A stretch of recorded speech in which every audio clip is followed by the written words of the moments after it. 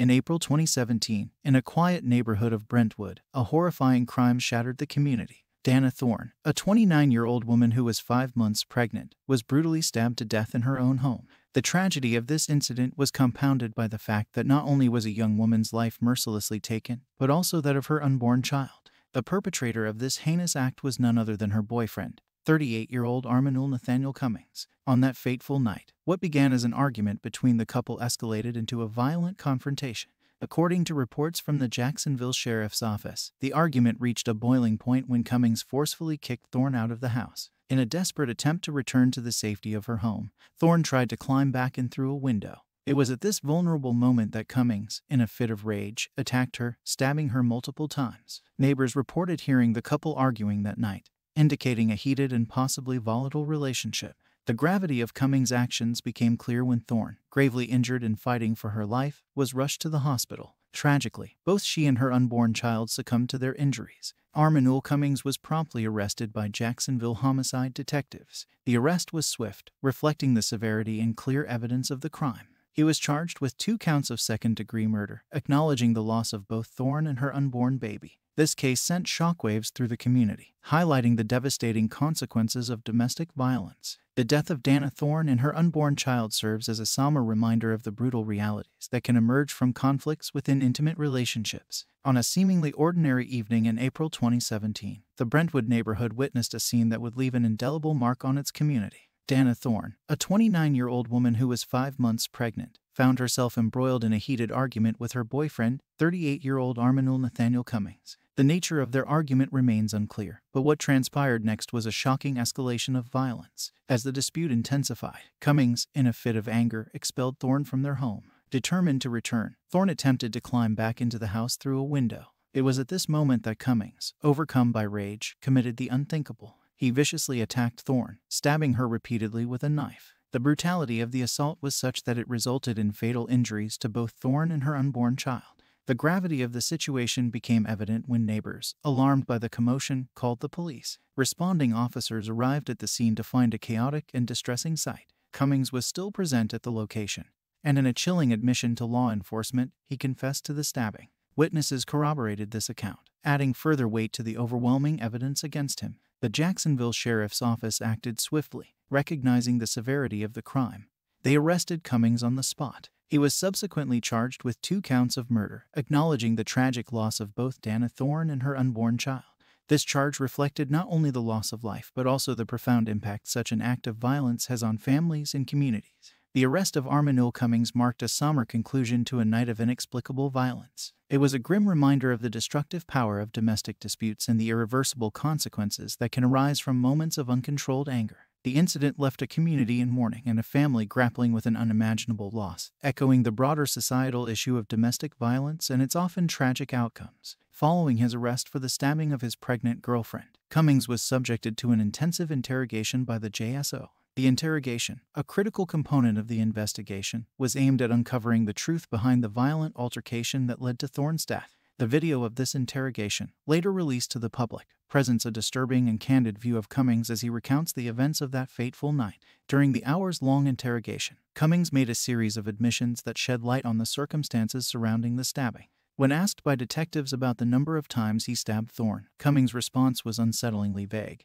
He estimated that he had stabbed her probably 2 or 3 times. This admission was critical in establishing the deliberate nature of his actions. Further complicating the narrative, Cummings claimed that the altercation had escalated after Thorne threw lighter fluid on him and was the first to grab the knife. This assertion painted a picture of a heated and potentially dangerous confrontation, suggesting a level of mutual aggression that culminated in tragedy. However, it's important to note that this is Cummings' account, and the exact details of the altercation remain unclear. The interrogation video captures Cummings' responses to the JSO's probing questions. His demeanor and the content of his statements provide a disturbing glimpse into the mindset of a person in the aftermath of committing a grave crime. It reveals the complexities and often contradictory nature of human behavior, especially in situations of extreme stress or conflict. This part of the story, focusing on the interrogation and admission, is pivotal in understanding the sequence of events that led to the stabbing of Dana Thorne. It illustrates the crucial role of law enforcement in extracting vital information from suspects and highlights the challenges in discerning truth amidst a web of conflicting accounts and heightened emotions. After his arrest and the subsequent investigation, Cummings faced trial for the brutal stabbing of Thorne, who was 5 months pregnant.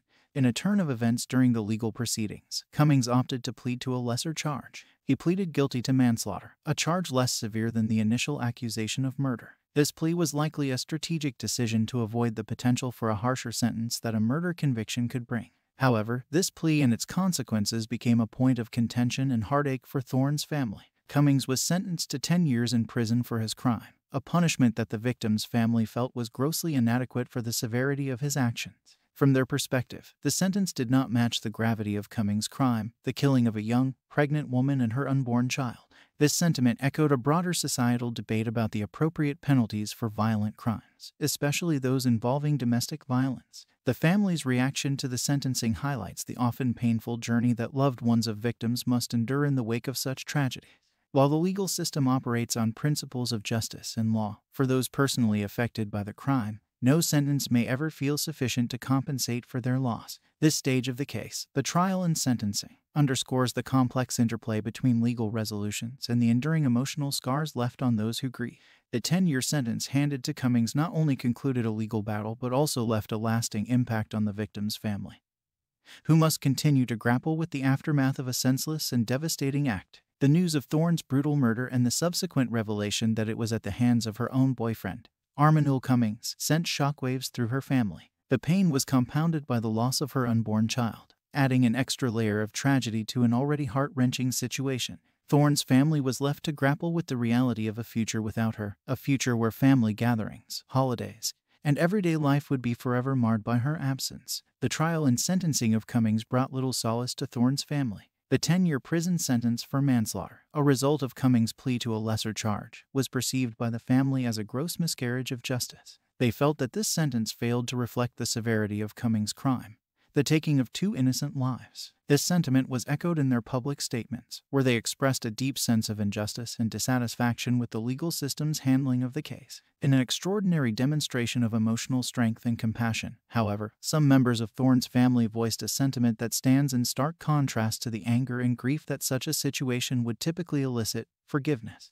Despite the immense pain and loss they endured, they chose to forgive Cummings. This act of forgiveness was not an erasure of the crime or its consequences, nor did it diminish the gravity of Cummings' actions. Instead, it represented a personal and powerful response to an unimaginable situation, a step towards healing and finding peace amidst a landscape of pain and loss. The impact of this crime on Thorne's family is a poignant reminder of the ripple effects of violent acts, extending far beyond the immediate victim. It speaks to the enduring strength of the human spirit in the face of unimaginable tragedy, and the complex journey of grief, anger, and forgiveness that families of victims often navigate. In conclusion, the tragic case of Dana Thorne, a young, expectant mother whose life was cruelly taken by her partner, Arminul Cummings, is a solemn reminder of the devastating impact of domestic violence. This story not only highlights the brutal realities of such violence but also underscores the complexities of the criminal justice system and the diverse ways families grapple with grief and loss. Dana's story, though heartbreakingly tragic, serves as an important call to action.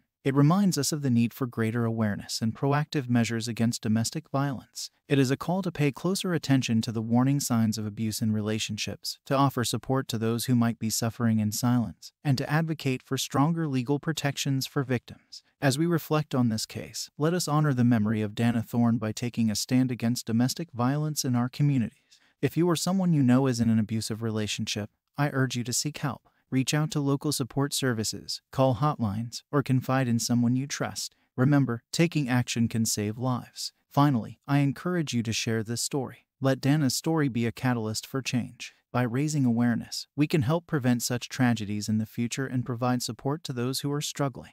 Together, we can make a difference. If you found this story impactful, please like, share, and subscribe for more true crime stories. Your support helps us bring these important stories to light and create a community dedicated to making a positive change. Stay safe, stay informed, and thank you for being a part of this journey.